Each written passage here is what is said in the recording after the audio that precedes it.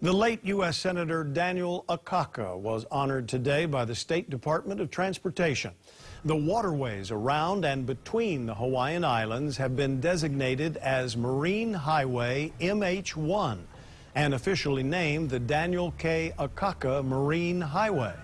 This is the state's first marine highway, allowing the DOT to take part in America's Marine Highways program, which provides federal resources to increase efficiency in moving cargo throughout the state's commercial harbors.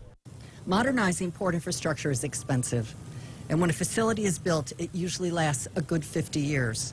But facilities built as recently as the 1990s are no longer adequate for today's ship technologies. Dad loved the ocean. He was a sailor, he was a navigator. He sailed the South Pacific before I was born, and he loved it. He used to talk about things that would happen on the ocean, things that he saw during the day or during the night. Senator Akaka helped build the pier infrastructure at Honolulu Harbor during his service in the U.S. Army Corps of Engineers in the 1940s.